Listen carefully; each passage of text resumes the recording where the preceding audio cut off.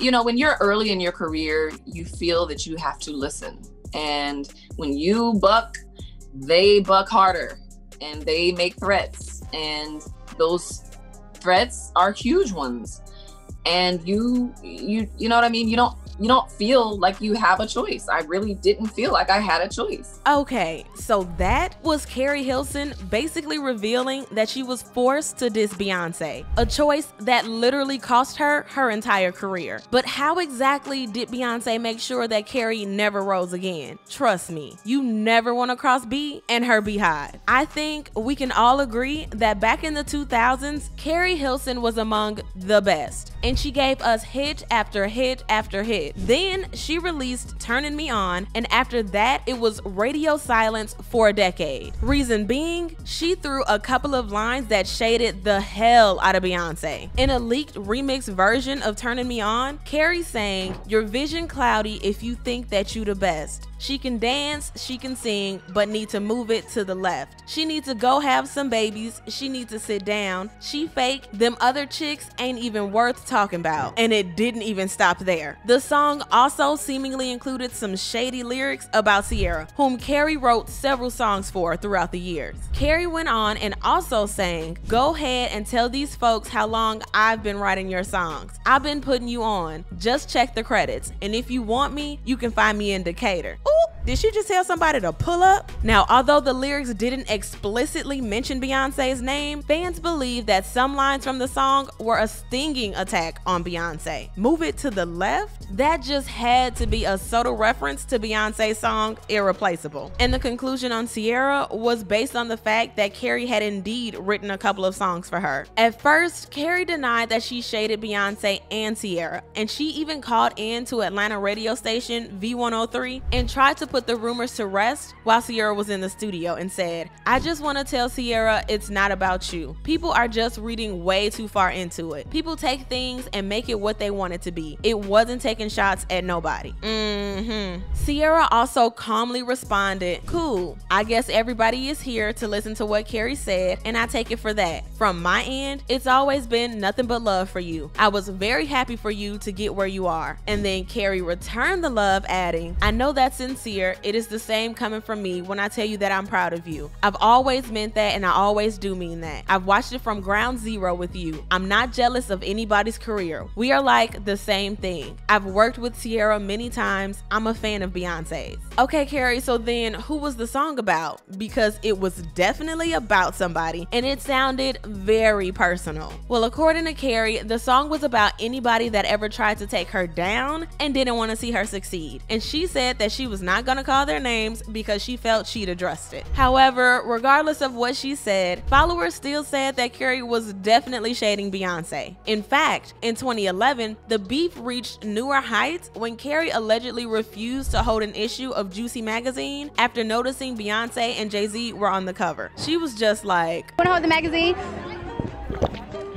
Just shout out Juicy Mag. Let's just say that the BeyHive also did not let Keri rest, especially after that shade. She was literally waking up to all sorts of insults online until 2013 when she decided that it was just enough. She wrote on Twitter, "You have no idea what your hateful words could do to someone's spirit. Years of verbal abuse from strangers all day long. Enough is enough." She also wrote in another tweet, "I'm here for my fans. I'm stronger than you imagine, but waking up, going to bed to your ugliness is just too much, kids. I get it, okay? You can stop now. As far as whatever you're really mad about, I had my reasons. It's been years. Just chalk it up to your ignorance of my reality and let it go. As for my mistakes, God has dealt with me." I heard that. Obviously, followers interrupted that as Keri admitting her shade towards Beyonce ruined her career. And she tried to move on with her career, but the BeyHive wouldn't let her forget the beef. As a result, Keri did not release a single song for years because the backlash from Beyonce's fans forced her to step out of the limelight. Later, Keri also really fought back tears when she opened up about her hiatus during an interview with psychic medium Reginald Lewis on a segment for Steve Harvey's Steve Daytime Show. It is kind of a comeback.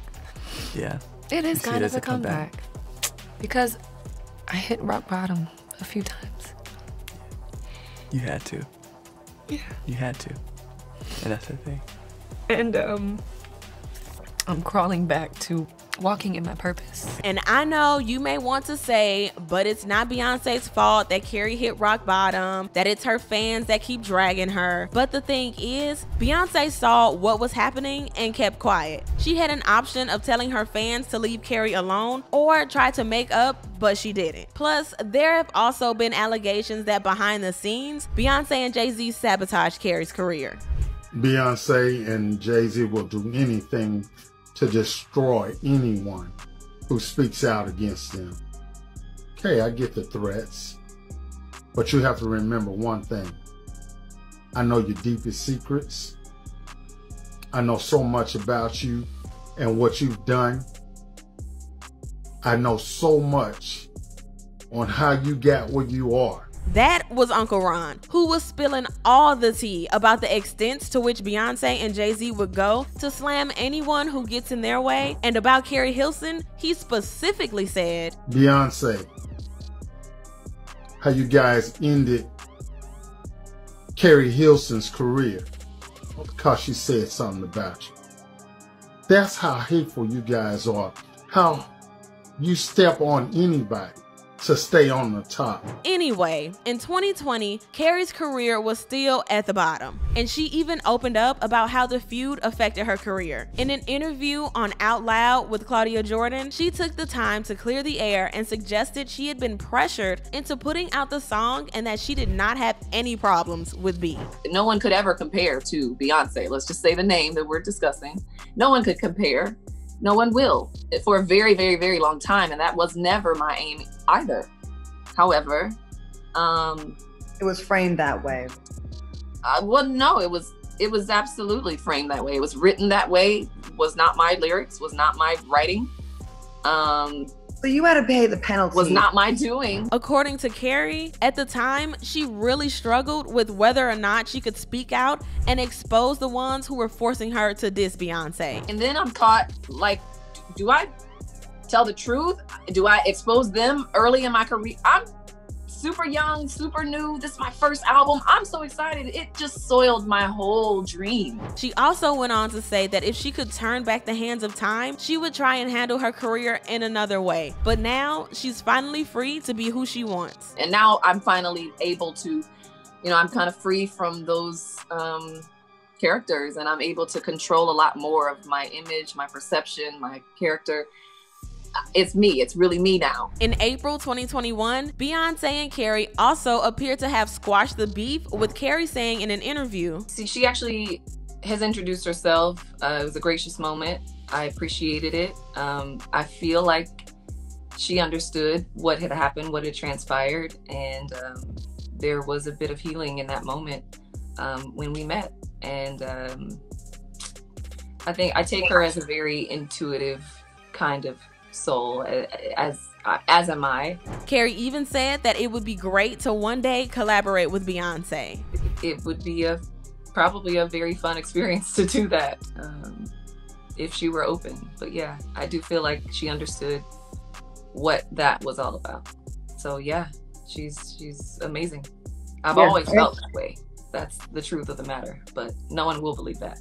Let's just say that the BeyHive was not done with Keri, because she was trending after fans learned that she was honored at the 2022 Black Music Honors for the Music and Songwriter Icon Award, and the comments were super harsh. It's 2023 now, and it looks like a lot of people are still not over it. And only time will tell whether Keri will ever bounce back, but let me know your thoughts on how Beyonce ended Keri's career. Do you think she should have spoken up after years of Keri being dragged by the BeyHive online? Sound off in the comment section below and let me know your thoughts.